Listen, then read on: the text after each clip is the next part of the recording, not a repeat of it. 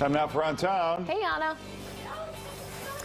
Good morning. This is Bicycle Spin Art at Century Mall. Sarah, how does it work when I come here? Okay, so when people come, I'm usually like so excited to see them. I let them know what they're in for. They're going to have a great time. I have them sign some waivers, and we make our artist name tags. So we pick an artist name like Picasso, a bike name, and our like kindergarten nickname. And so that's what we go by the whole time. Okay. Yeah. And then you let them choose between a big canvas and a little canvas. Yeah. And then do you give them any direction when it comes to the paint?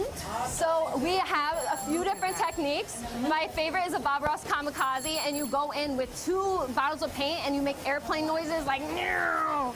But we also have some more sophisticated ones like our Rainbow Dragon, and I can tell you all the tips and tricks before you go in, and then I let you loose.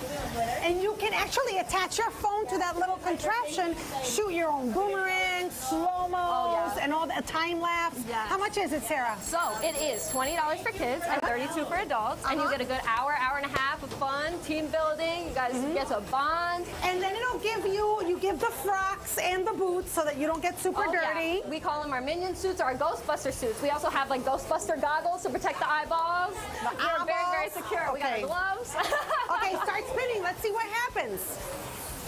Okay, here we go. Wow. It's so satisfying. Yes. All right, give it a stop, and let's see what it looks like.